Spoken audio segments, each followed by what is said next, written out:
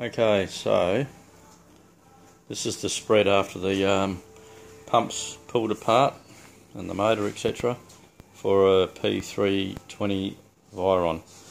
The reason I'm doing this is because I searched everywhere and I was going to be paying $1,200 for a new pump and motor together, or I paid $60 for two bearings, a mechanical seal, which you will need, and 2 bags of salt to chuck in the pool while I'm doing this. So the reason it happens is because this little,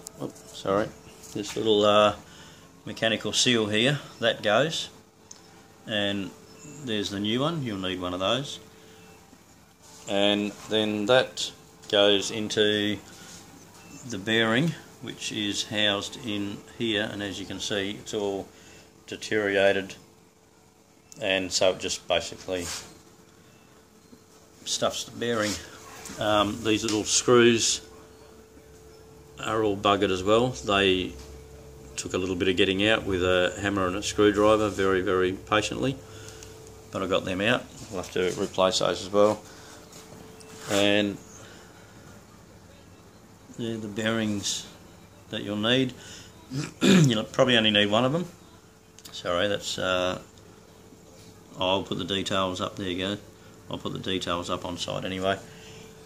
I'm just going to replace the whole lot while it's all apart, because I've had this apart twice now to sort of have a look and work out, can I do it cheaper than $1,200? So the whole lot basically is going to cost me $60.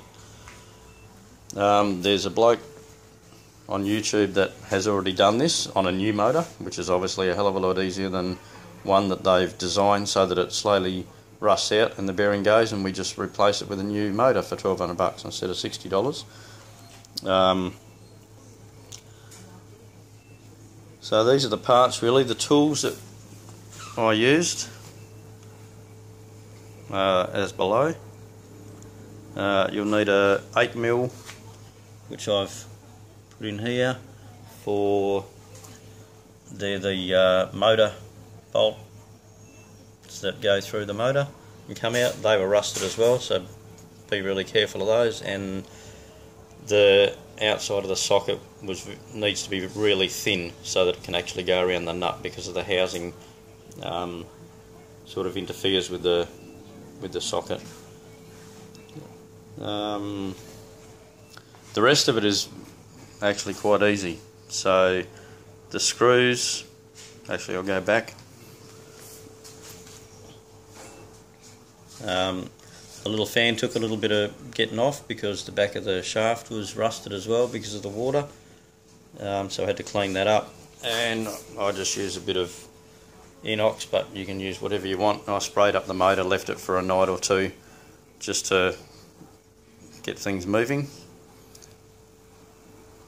And you're supposed to use a bearing puller. You don't have to, because the bearings are going to come off anyway and you're not going to be reusing them. So I used a hammer and a lump of wood, which you'll need so that the shaft sits on the lump of wood. I'm sure most people will understand, but if you're going to knock the bearing off, I sit it there so it doesn't damage the shaft or the thread on the other side. And that's it, really. And just for a little bit of sanity along the way, I had myself a beer. But yeah, so now I'm going to tidy this all back up, clean all the front of that up, which is, it's salvageable, but we've had this now for 3.5 years, so the warranty's 3 years, so it works out perfect, so that the obviously the mechanical seal goes. There doesn't seem to be any telltale hole to say that the water's now leaking into your bearing of the motor. So it's obviously designed to fail. But you can replace it all with those little bits there, and it really does come apart quite easily. So a bit of patience, and I'll put any extra details on the basically below this video. There's like I said, there's another fella that's already done this, but on a new motor, and it's really well done. So I'm not going to rehash all this and redo it all. I'll just put all the details there and you can have a squiz, and yeah, hope it saves you a few dollars.